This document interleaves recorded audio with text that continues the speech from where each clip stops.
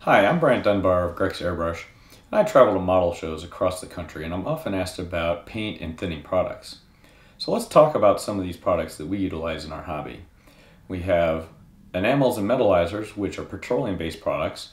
We also utilize acrylics, which can be either water or alcohol-based. For many of these products, they have a formulated thinning agent, but there are also cheaper generic products that are available on the market that can also be utilized for thinning or for cleaning purposes. So let's discuss these products in closer detail. This is Testers, which is our standard for enamel paints in our hobby. We have the square bottled paints that many of us are familiar with. We also have the Model Master paints, which are geared for military specific colors. You have the formulated thinner, which is appropriate, of course, for your thinning of the paints for airbrush use. We also have lacquer thinner, which is appropriate for cleaning of the airbrush once you've completed your project. We have here Tamiya and Gunze Hobby Color products. Both of these products are acrylics, but they are alcohol based. You do not want to utilize distilled water with these products. Tamiya makes their own proprietary thinner. With Gunze, we have 90% isopropyl alcohol, which you can actually utilize for both these products to good effect.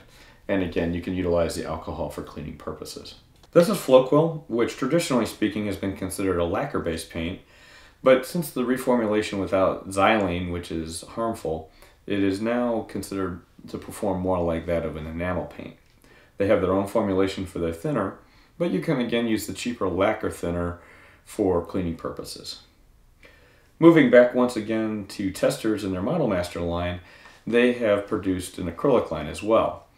However, unlike Tamiya paints, which you would thin with alcohol, this line you would use distilled water or their proprietary thinning agent. They've also provided a cleaning agent as well. Basically, they're the same product, but the cleaning agent's just a little bit hotter in its formulation for cleaning your airbrush once you're done with this product. Moving to Italeri, this is a new product line on the market. Once again, they formulated their own thinning agent, but this, again, like the Testers line, is a water-based product. Lastly, with the metallizers that I wish to discuss, we have the Alclad 2 line and once again Model Master and Testers.